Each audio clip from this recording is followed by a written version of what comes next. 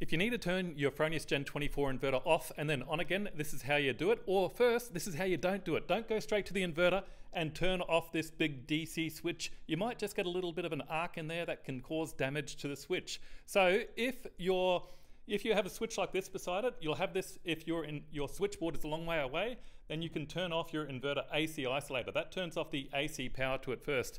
But if your switchboard is close, you just go straight to your switchboard.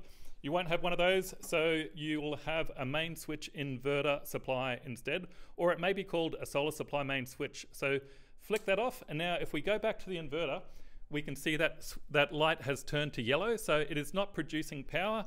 So when we turn off that DC isolator, it won't cause any arc. So that takes a little bit of an effort, a little bit of a spring in it to turn it off. Don't be afraid. To turn it back on, it's just doing it in the reverse order.